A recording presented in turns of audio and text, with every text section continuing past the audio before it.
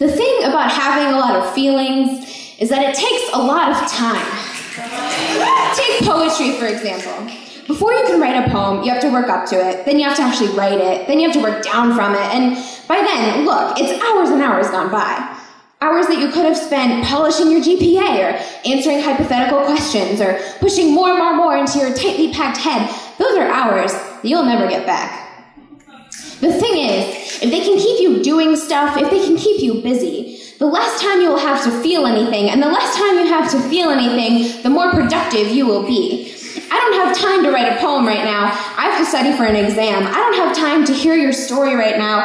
I have to apply for a job. I don't have time to sit down and cry right now. I have to find a place to live. I don't have time to care too much about anything right now. I have to work hard to make money to buy more stuff to fill the empty space around my head. So we break down our most essential components into tiny, digestible pieces for easy consumption by others.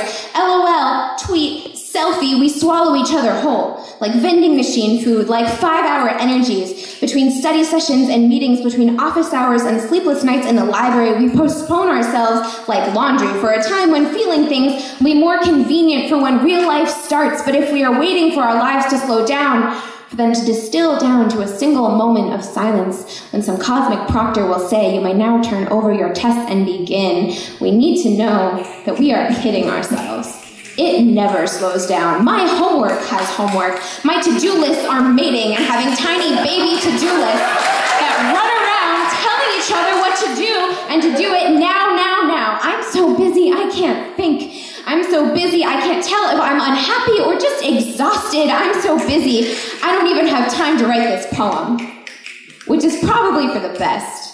Because what good is poetry anyway? I'm sorry for wasting your time. Now I have to get going. I really should stop procrastinating and get to work.